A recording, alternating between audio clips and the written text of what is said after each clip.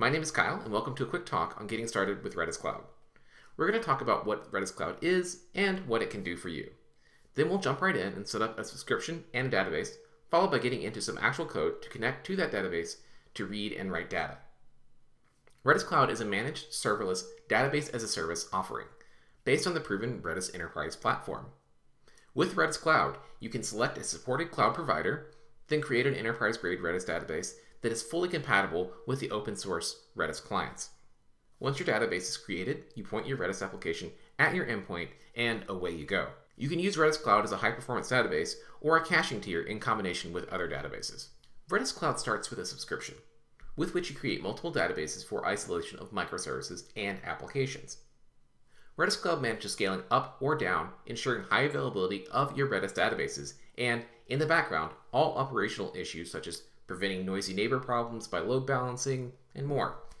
In addition, Redis Cloud gives you the flexibility to run your database in multiple configurations to accommodate your specific scale, performance, durability, and availability needs. First, we need to sign into Redis Cloud. If you do not already have an account, the site will step you through that quick process. I do have one already, so let's use that one for this demo. Let's create a new subscription for our databases. We'll start off by selecting the cloud provider and region to host our databases.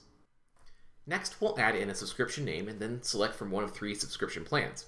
There are 3 different plan types to choose from, so let's quickly talk about each plan. The first plan is designed as a simple Redis cache. It does not include support for replication or data persistence. The second is a database plan, which offers a rich set of features including in-memory replication, auto failover, database persistence, and backups. Finally, we offer the multiple availability zone plan. It offers all the benefits of the standard plans, but with in-memory replication to another availability zone, as well as auto failover. With that quick explanation, we'll need to also select the size of the plan.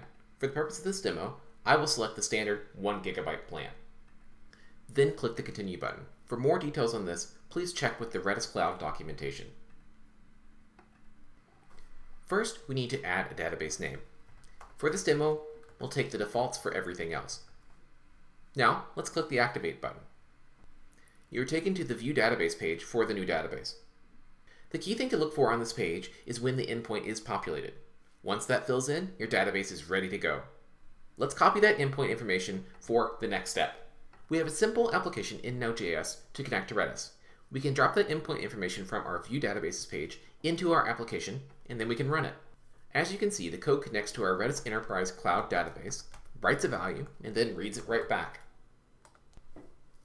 Should you need to increase or decrease the amount of data in your Redis database, choose an alternative plan, and voila, you're good to go.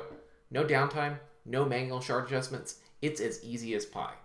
As you've just seen, it's super simple to get a Redis Cloud database created and ready to go for your application. You pick the features, the size of your data, and away you go with an enterprise class database.